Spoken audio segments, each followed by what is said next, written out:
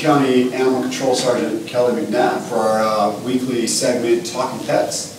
And there's some pretty good news coming out of animal control, right, Kelly? Yes, we're happy to announce that the past 2 dogs that were featured on our video were adopted and they found their forever home. Well, that's pretty good news. That was, let's see, Harley and the little Chihuahua, right? Yes, Harley and the little Chihuahua Tater, which is now renamed Yoda. I just want to remind everyone that with the hot weather and the triple digits, that if you do choose to leave your pets outside, to please provide them fresh water and shelter at all times so they can get some kind of relief from the heat.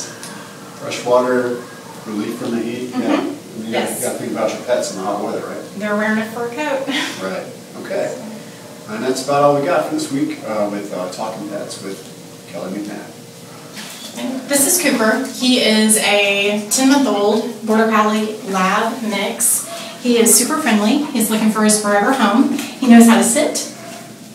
Sit. Yes. You can tell he is super smart. He would be a great family dog. Okay. Sit. Sit. Down. Yes. See how smart he is? And he's only around 10 months old, so I really think that he'd be a great addition to any family. His adoption fee is $75, which includes the prepaid voucher to have him sterilized and rabies vaccinated. So this is Daisy. She is a 5-month-old tabby female, and she is super duper sweet. She is looking for a forever home. Again, she is a kitten, so she's very active. Her adoption fee is $75, and that covers a prepaid voucher to have her sterilized and rabies vaccinated at a participating veterinarian.